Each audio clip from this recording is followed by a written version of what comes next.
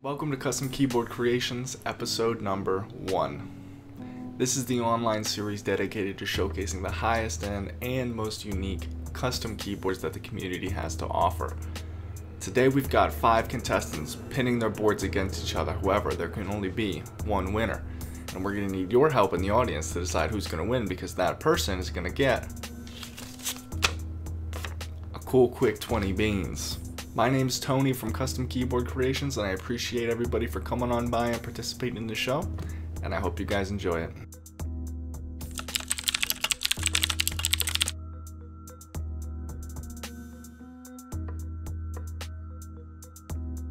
So for the very first episode of Custom Keyboard Creations, the 5 applicants that we have here to feature today, we've got Shallot, Max, Jasper, SweetSerendipityDIY, and AwkwardSeawhale. Some pretty fierce competition, so let's jump right into the first board.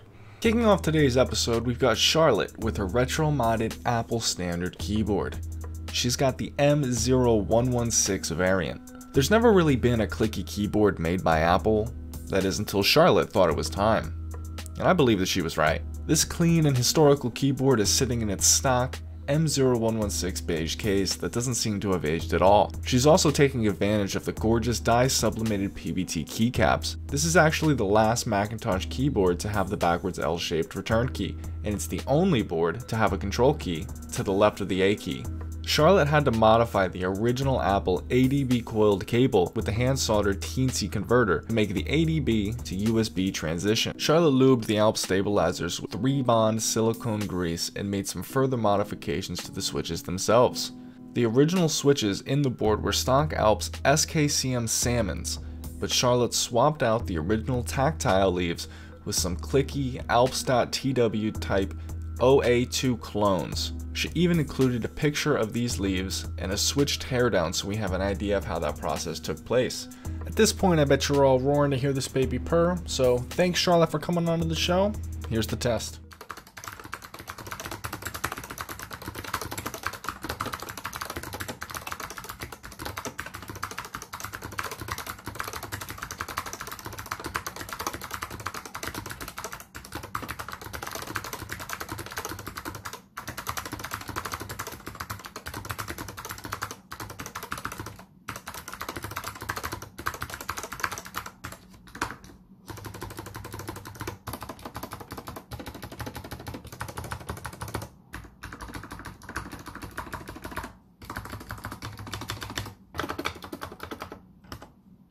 Next up in the queue, we've got Jasper. He's a young 16-year-old gentleman from the Netherlands. Like many of us, he was inspired by our community to save up to build his first budget mechanical keyboard. Jasper is rocking a sweet custom 60% layout featuring KBD fans frosted acrylic CNC case. Having a low pro case myself, I really enjoy the way this board sits. This case is really great for those boards ripping LED underglow effects, as you can see here. The board is powered by the DZ60 RGB PCB, and he's using the USB Type-C connector with it. Soon, we gotta get you a nice coiled cable to go along with it. So he got those blue and white PBT keycaps for the low on Amazon. They do complement the case nicely and they don't hurt the wallet. These are always nice because you can just snag a couple of these sets and you always have some open options. For switches, he is using some lubed Gateron yellows, which have a linear 50-gram actuation force. They generally have a better smoothness to the key press than the black or red Gaterons. His extended keys are supported by some lubed clip-in cherry stabilizers. Unfortunately, we didn't get a sound test from Jasper, but if you'd like him to submit one, tell him so in the comments, and thank you anyway for coming on the show, Jasper. At spot number 3, we have SweetSerendipityDIY, who actually has a video about the building of her gorgeous 75% high-profile board. Definitely stop by her YouTube channel and check out her inspiring video about this.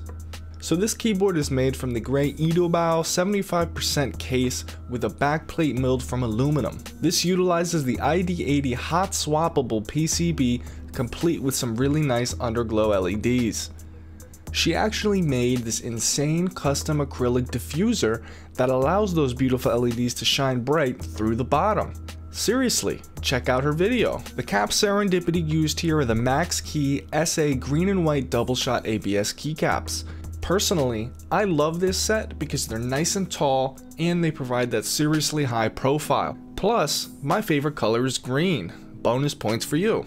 For the switches, she's keeping it quiet with Kale's box tactile silent browns that have 45 grams of actuation force, and they're properly lubed with Krytox 205G0.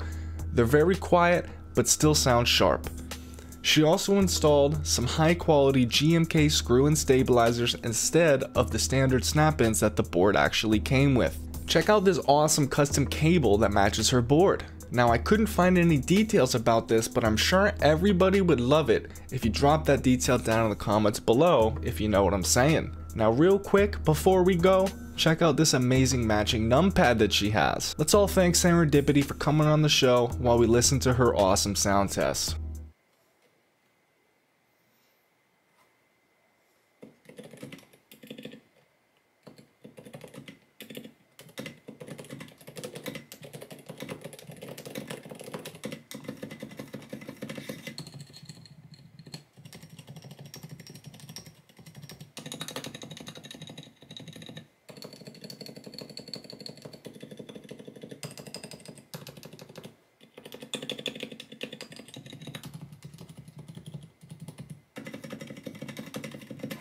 Next up is Max from Michigan. He's also a young guy at 15 years old who has a sweet custom keyboard. He's a musician and a Twitch streamer, so check out his gaming channel down below. His keyboard was inspired by the legendary Teha Types himself, and it's sitting inside a black KBD 75 revision number 2 aluminum case. This is the version with the frosted acrylic diffuser that creates that ridiculous LED effect. Super cool. He's also got the brass backplate, which I'm sure adds to his great typing sound. The back of the case does have some cool engravings, and it has room for that brass weight, which he can upgrade in the future if he wants to. The PCB inside this board is also from KBD Fans. It's the matching 75 Rev 2.0 that provides those LEDs that are built in. To complement his case's color scheme, he's rocking the YMDK OEM style carbon thick PBT keycaps featuring some grays, off-whites, and even orange colors. There's a couple variants of this set on Amazon for the low, and it's a great starter keycap set. For switches, he's got some high quality Kale creams with a linear 55 grams actuation force that fully bottom out at 70 grams. He did upgrade from the snap-in stabilizers, so he got some screw-in cherries instead. To reduce the rattle, he did band-aid mod and lube those stabs. In addition to the work he put in on the switches, check out this homemade wrist rest. It looks like he stained up some reclaimed wood, so props to you for that awesome piece. Max has a ton of upgrade potential, so I'm excited to see where he goes in the near future. Thanks for coming onto the show, Max. Now let's hear that baby clickety clack.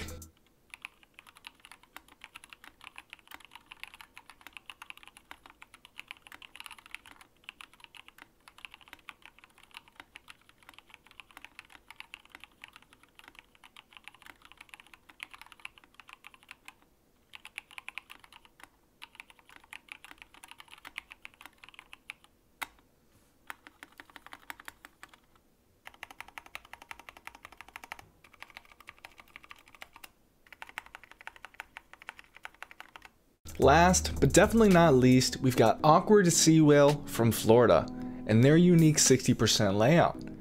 This build is primarily used for gaming and, quote unquote, schoolwork, and it matches nicely with the PC behind the scenes. This is a really great picture. This is the hot swappable GK64XS PCB with a USB Type-C connection.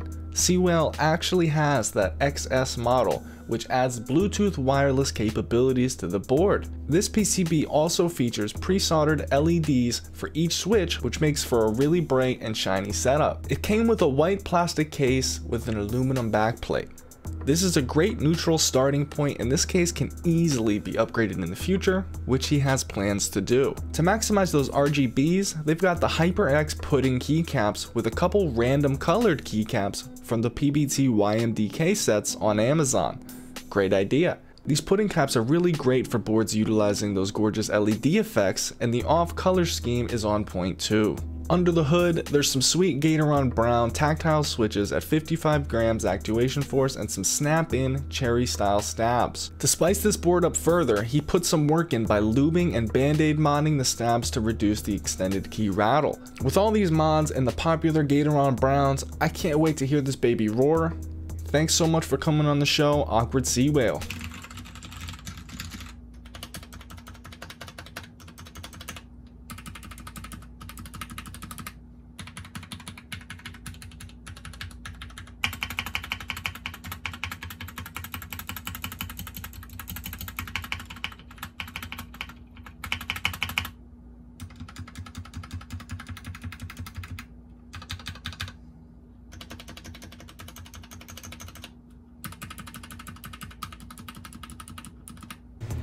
Hey, please make sure to check out the description and vote for your favorite keyboard down below, because that person will be winning a cool 20 bucks here.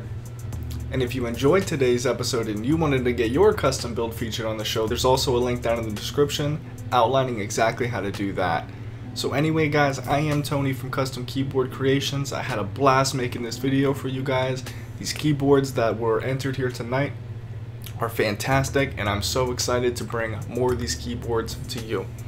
For now, I'm signing off. I'll catch you guys next time.